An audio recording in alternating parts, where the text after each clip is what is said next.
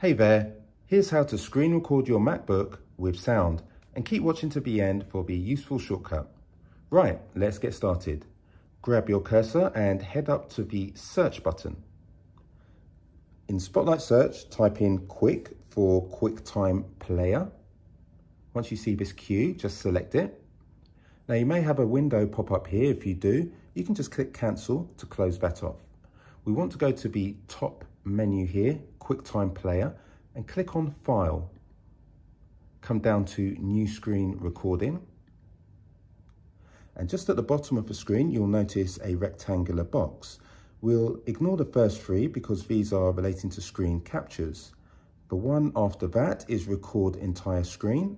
The next option is Record a Selected Portion, where you can choose what size screen you want to record. But we'll go Entire Screen. Further on, we have options, and you can choose where you want to save your video. I'm going to choose the desktop for this example. Next up, we can delay the start for any reason, 5 seconds or 10 seconds. Below this, we have the microphone, and I'm using the inbuilt microphone. However, if I have an external microphone connected, I can select it here. And here we just have a couple more options. If you want the mouse to click and have a circle around it, you can select this option here. Right, so we are now ready to record. I will click this button here.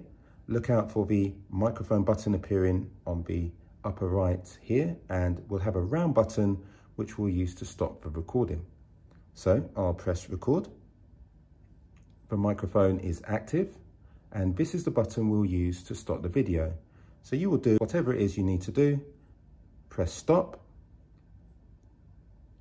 We'll give it a moment for the video to finalize. And here we have it in the top right corner. We can double click it and it's ready to play. Now I have my sound muted, but if I didn't, you'd hear some sound back. That's complete. And if I want to rename this video, it currently has screen recording and the date and time. I can right click on this using two buttons on the mouse pad and go to rename. And I will call this one test, just like that. Okay, so that's how you record. And if I want to get rid of it, I can just drag it into the bin and repeat the process. So the quick way, once we've now seen what happens, we can do a Command, Shift, and 5 on the keyboard.